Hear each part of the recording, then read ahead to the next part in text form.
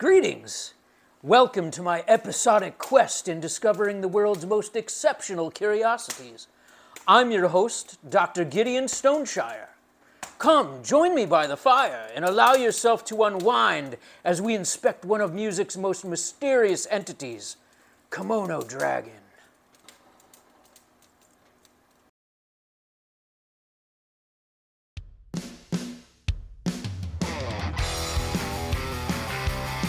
Hey kids, let's make it rad! Rocket gets drugs!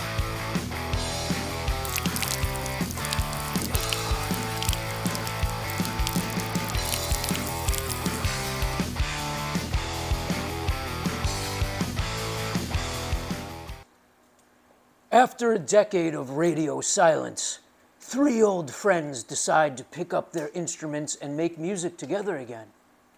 While outside an ongoing pandemic, rising social injustice and endless political brawling have occupied the world writ large. A required shift from art to activism, or even an individual's departure from society, has dealt a gigantic blow to live music's midsection. Agoraphobic audiences and empty venues have left musicians with fewer outlets for their craft. So when Kimono Draggin decided to reform amidst the socio-political heat of 2020, it posed several crucial questions. Is the timing right for a comeback? Are they still relevant? Can the world be a better place with them? Well, maybe. But there is one imperative question which still clings to the mind of the watchers. Who is Kimono Draggin? If you ask them directly, they will simply explain that she is an 800-year-old martial arts master who exists on the astral plane and advises their band on how to save the world. But the band's closest friends and fans, aka dragons, would probably just say that they're three weird dudes who play crazy music. But again, who really is Kimono Draggin? Such a simple inquiry, yet one which requires the context of time to accompany it. You must instead ask who they are during the specific year, month, or day in question. Otherwise, the contrasting answers from various listeners will only disorient you further. And even after compiling all the collective answers, you still could not truly understand Kimono Draggin unless you have witnessed their performance firsthand. On stage, Joe Nolan scratches feverishly at his guitar while drawing listeners away from their mundane musings into an auditory journey through the sewn fragments of his own psyche. Chief devotees Joshua Hatton and Chris Swirsky drive the progression of Nolan's vision through a layered foundation of chest-pounding rhythm. Verse after subliminal verse, their melodies leave you bewildered, but with a heightened appreciation for chaos. It's loud, it's fast, and it's crass, but the undeniable calling from deep within beckons you for more of it.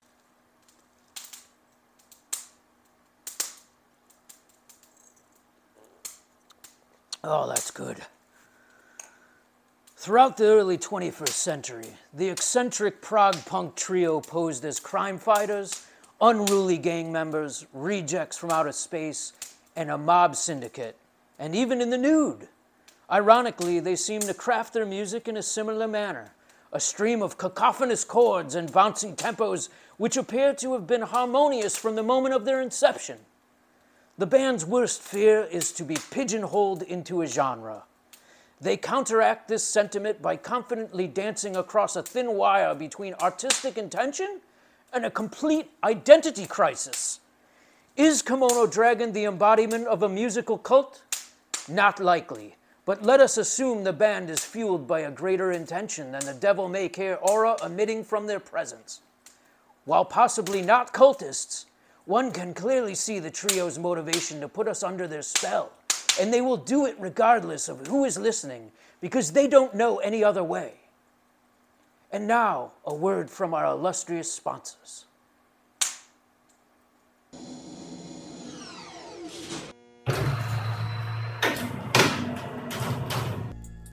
Hey, when I'm on the go out there all day, I don't have time to stop and go get a full breakfast.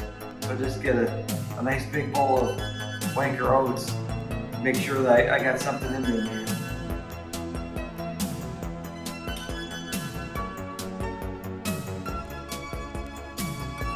Find it in your grocer's freezer. I mean, where stuff isn't cold. Hey, Mom, what's for breakfast? Whack waffles! Whack! Whack! Whack waffles! Whack! Whack! Whack waffles! Whack! Whack! Whack waffles! Oh, yeah! It's Whack waffles, part of your nutritious breakfast. You know, the secret to a good your mom's blood sausage is to really dress it in the blood. First, you move it around twice, then back once more, and then around.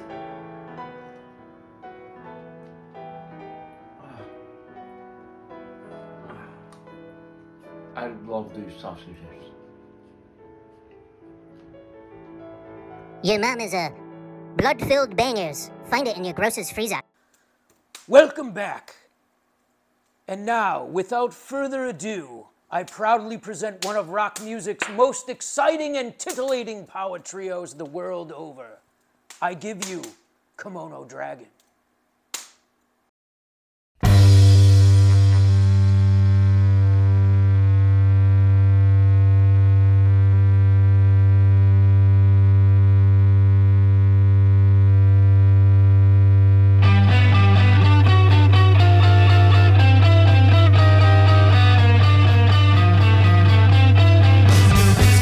What you gotta do?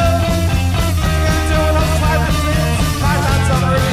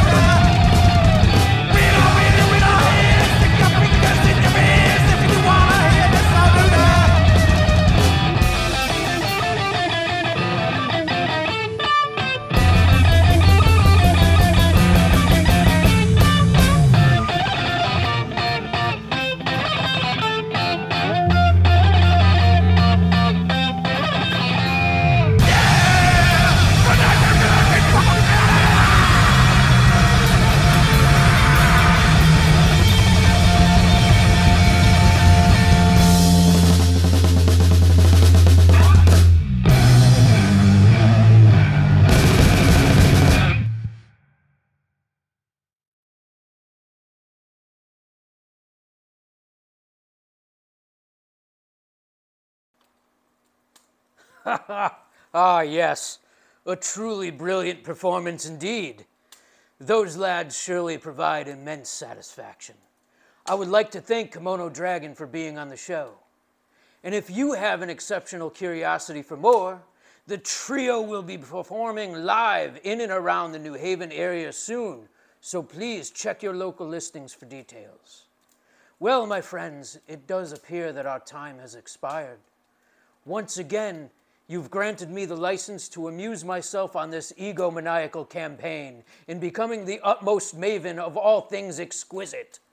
Until next time, cheers.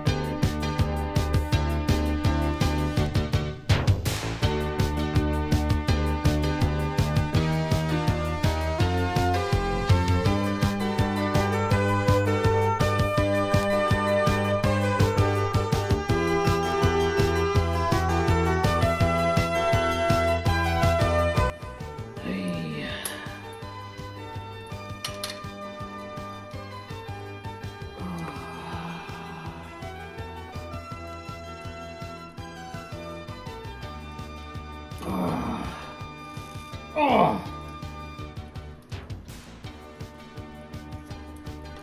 Hey.